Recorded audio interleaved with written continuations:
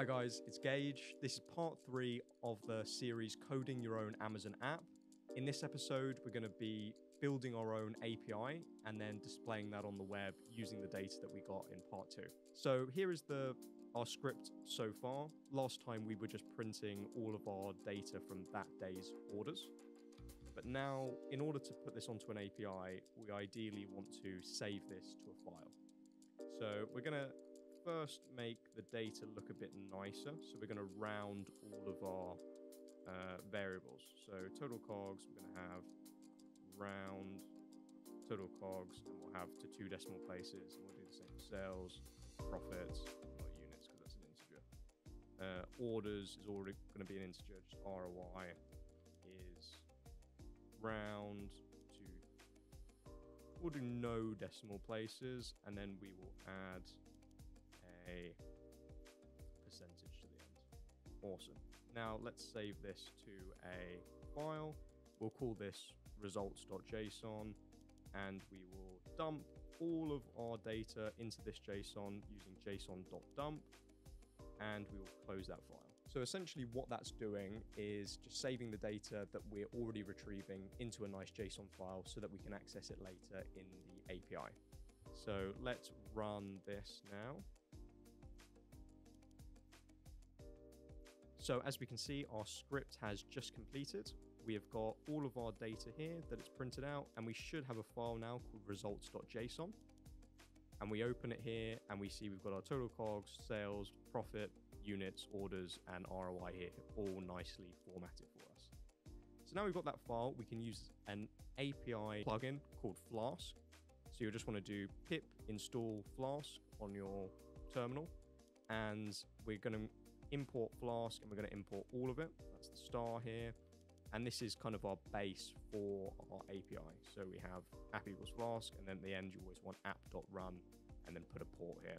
I always use 777. Honestly, no idea why. So we've got our API root called getStats, and our method is get. You can use various different API methods like get, post, put, but for retrieving data, typically it's get. But if you wanted to do it in post, no one's going to stop you. So first, let's make a password for our API so that no one can actually access our stats without having the password. So to do that, we can just do request.args.getPassword. That will tell us if anyone has used in the URL password equals something. We'll make our password. So if password is equal to password, then we'll proceed, and then we'll have else return invalid password. Cool.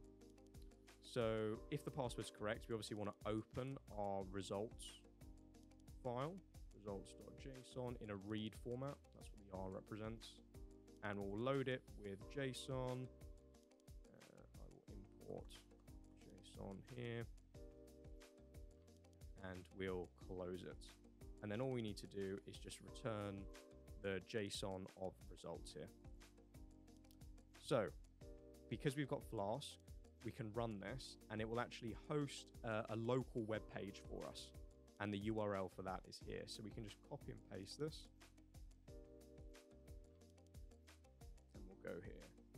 So if we go here, it's going to say not found because we're not using the root that we've just set up, /getStats. So we'll do /getStats. And now it says invalid password because we haven't specified a password like we've done here. If we now specify our password with $password equals to password, it brings up all of our stats, our ROI, cogs, total orders, all on a web page. But now if you try to access this web page from anywhere else except from your own network, this wouldn't show up because this is hosted locally. You could actually access this on your phone or any other device, it just has to be this network. If we wanted to actually push this onto the web so anyone on any network could see this, we're going to use something called Ngrok. So this is a free tool you can use. It's a very simple installation process. You just copy 2 commands that I've already done, and we've got a deploy your app online here. So we'll copy this, and then we need to head over to our terminal. we'll paste in the command. We do have to change this last bit here to the actual URL that our Flask API is being hosted on, which is this one here, not local 888. So we'll get rid of that, and it's being hosted on this URL. We'll press run.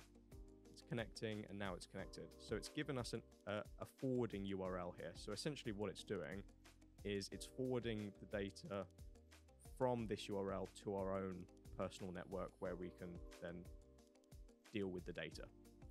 So if I now copy this, like this, and we paste it here, should bring up something from Ngrok. Yeah, here.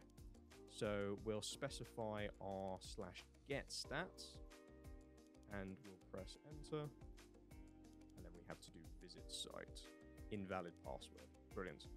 Now if we specify the password, equal to password, now it's being hosted on the internet.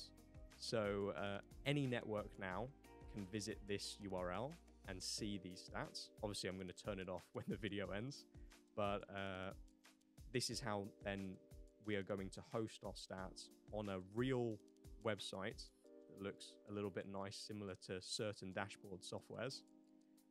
And then that website can access our API to take our data, similarly to how Amazon hold our data and we request it with an API so we can see it on their webpage. That is all. Thank you so much for watching. Like and subscribe, and all of my links are in the description. If you have any suggestions or anything at all, leave it in the comments and I might just do it. Thank you very much.